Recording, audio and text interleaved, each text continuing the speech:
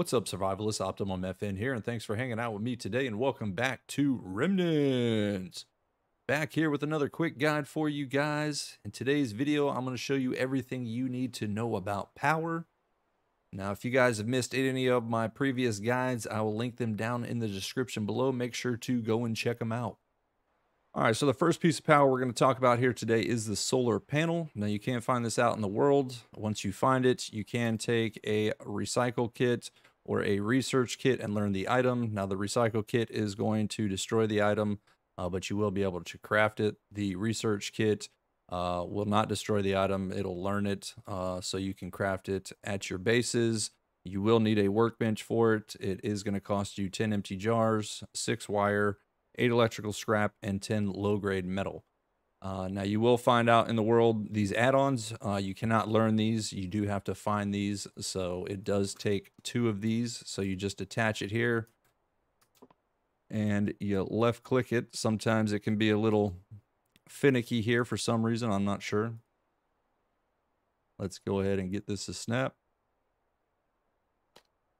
All right, once you get it snapped into place, the more panels you have on it, the faster it will charge, so keep that in mind. Now, it does have its own little set of batteries back here. You will need a pair of pliers to connect this device. Once you see that blue plug-in icon, that means you're able to get a wire and connect it to either your conductors or connect it to some other source.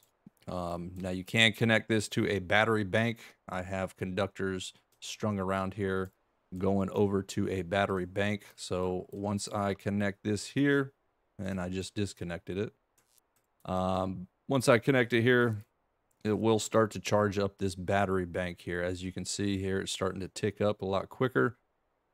So the second item we're going to talk about here today is the wind generator here. Now, this does draw power just like the solar panel.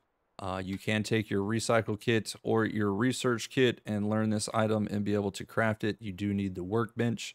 It's going to take you 6 wire, 8 electrical scrap, and 2 low-grade metal, and 1 alternator to craft this bad boy up. It's not as quick as the solar panel, but it does pull in power all the time with the wind. It's a little bit slower, but you can connect this to your conductor, which then you can connect it to your battery bank as well. Now, to connect each one of these, you are going to need wire. You can find this out in the world. You cannot craft it, but you can find it when you're out there looting. So you are going to need wire and your pliers as well. Now, you can take the pliers also and learn this item and be able to craft it if you lose it or it breaks, or you just need to make another one. So keep that in mind. So that's the 2 items that you can craft, and let's get into the third item here. All right, so the third item that you can craft up is the generator frame. Now, it does take the 12 metal pipes and 1 conductor to craft this bad boy. Again, recycle kit, research kit to learn that. You can take the frame and you can put this bad boy here. Middle wheel rotates it here. You can place that down. Now, you are going to need some items here. You're going to need an engine. You're going to need an alternator. You're also going to need a fuel tank and 2 batteries as well. Now, once you have all those items in your generator, you are going to need some low-grade fuel. So you need to be able to craft that. And to craft low-grade fuel, you will need the animal fat and the cloth to craft that. Holding E gets you're into it here, so you get 1,000 watts with this generator. I believe the lights, they are going to cost you 30 watts a light to run this. You can power your base off of it with just these items here, but once you power it on, you can connect this to any light here. So let's go ahead and let's disconnect these lights here and connect that up. So we got 1 light on there. As you can see, it's pulling 30 watts. Now, if we were to connect this up to the next light, now we got 3 lights up there, so that should be 90 watts, and that's what we have to run this. So that is the generator here. So you're going to start with the frame and then add all these parts to get the generator with the low grade fuel. All right, and the fourth way to power your bases is to come up to a power pole that's scattered throughout the map here on Rise Island. So you come up to the power pole here, and you can see this is as 5,000 volts. So you can piggyback off of this and use this power. Again, take your pliers and some wire, and I can't connect that there, so let's go ahead, remove that. Now he did fix the issue with stealing the power, so once you log in and out, you should not lose your wires here, but once you have that, you can piggyback here. All right, so we got our power running here. We don't have it hooked up to anything, so it's still at 5,000. Now what you can do is you can take these wooden posts here. You can craft these, so take your wooden post and craft them up. It takes 4 green wood, but once you have those in your conductor, you can take all these items here. Now I have found a trick here with stretching the wire, trying to get it to its max. If you walk 10 paces and put your pole down, that seems to be the limit. I tried it at 11 and tried to stretch the wire, and it didn't reach. It said it could not connect. So I'm going to be quiet here for a second so you guys can hear the footsteps. Don't run, just walk, and then we're going to put down a pole here. So we're just going to stand next to this here and walk 10 paces.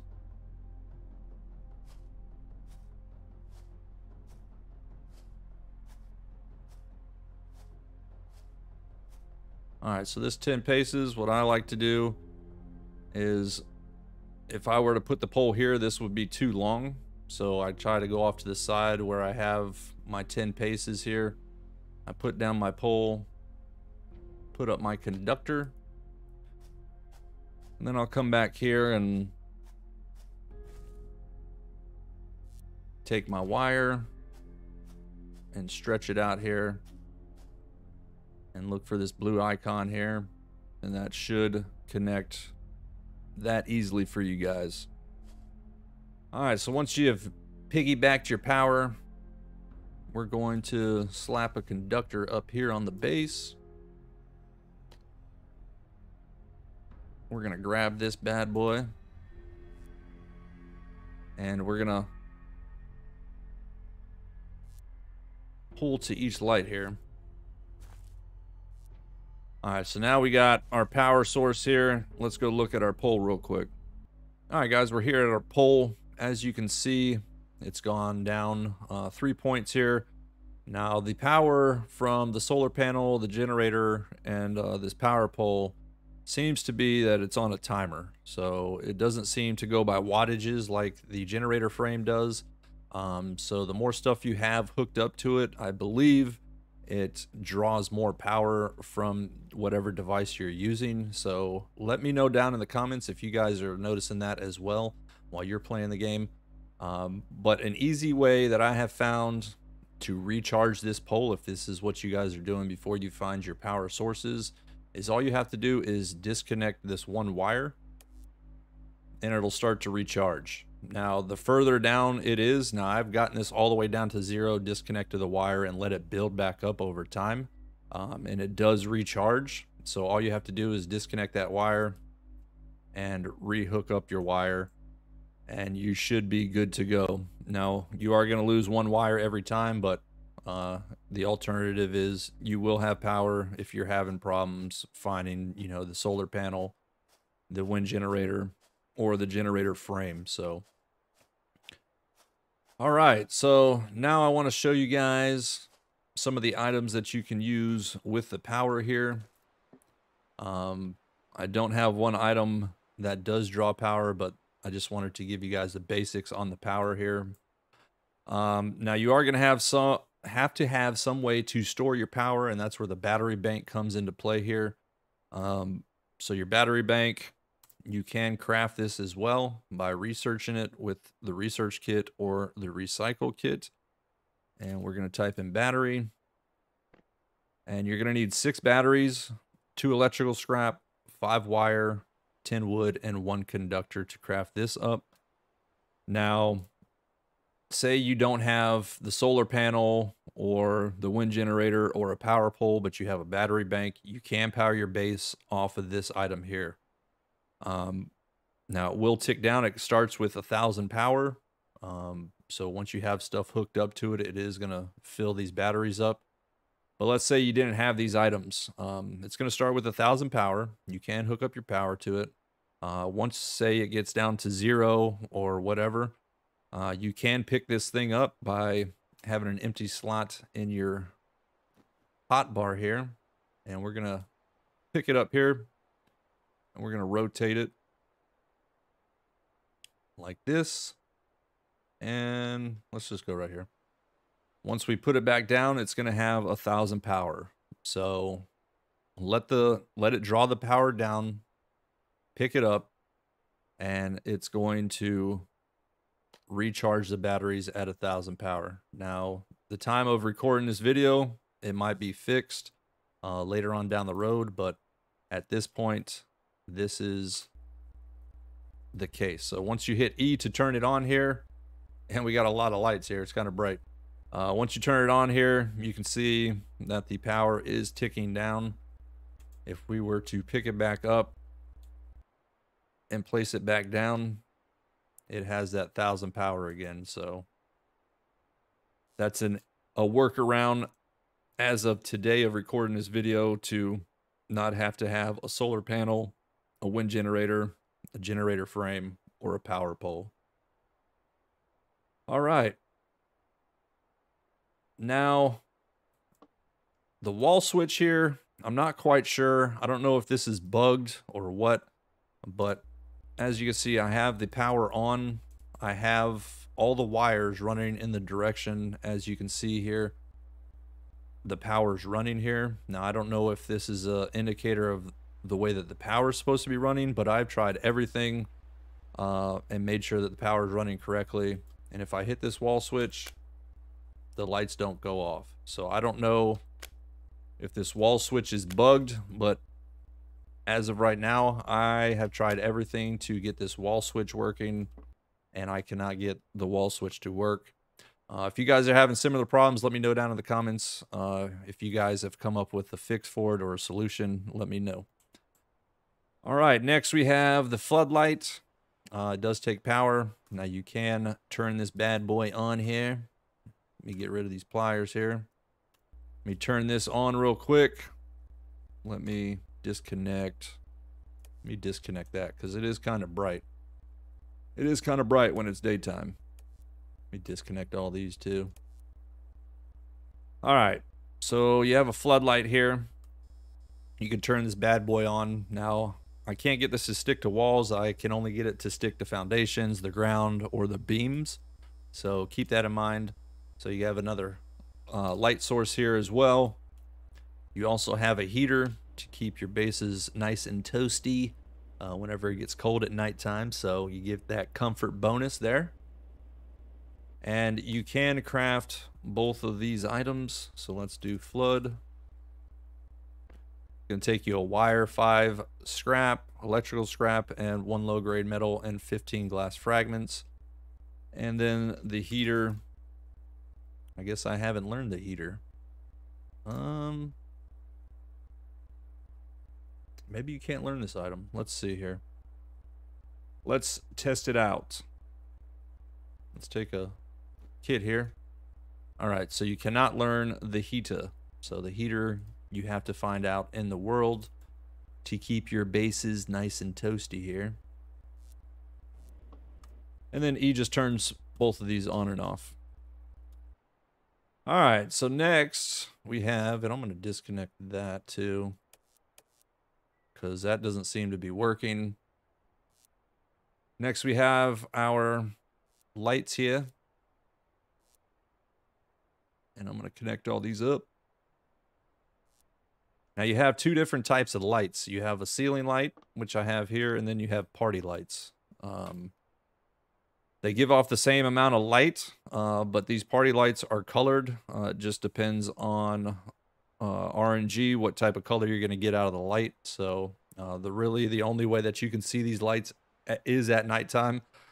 During the daytime, you really can't see what color they put off, but at nighttime, you definitely can tell a little bit of a difference with the colors. So once you have your lights hooked up, you can hook them up to conductors. You can hook them straight up to the battery bank, to the light source here. But your ceiling lights, you can craft up as well.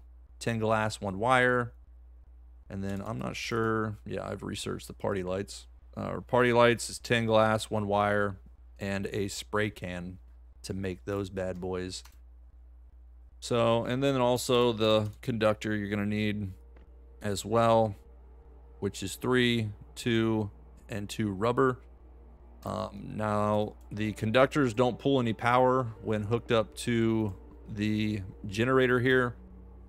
So you don't have to worry about wattage with your conductors. You can use those, but I think that is everything. Now, there is a mixer that is going to take power, and it uses 300 watts of power.